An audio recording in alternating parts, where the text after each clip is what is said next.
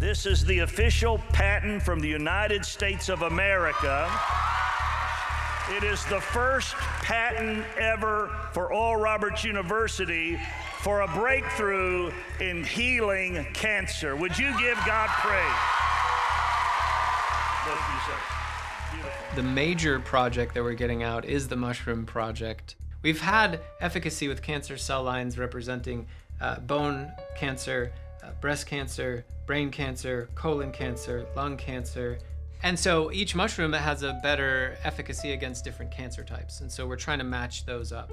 Here is where all of the exciting action happens. I know, right? It's crazy, right? So we're taking medically relevant mushrooms and pitting them against each other.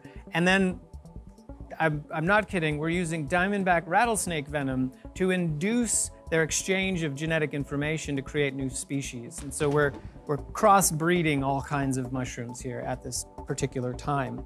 See, we're doing cold centrifugation for a Western blot. So we're trying to figure out some proteins that are in a mix, and we're using antibodies and detection reagents to figure that out.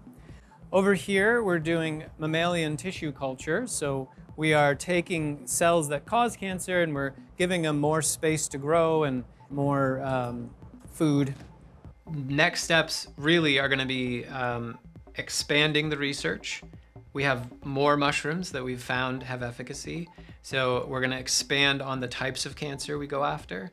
Ultimately then, the future of our research would be to modify those mushrooms using CRISPR technology and epigenetics.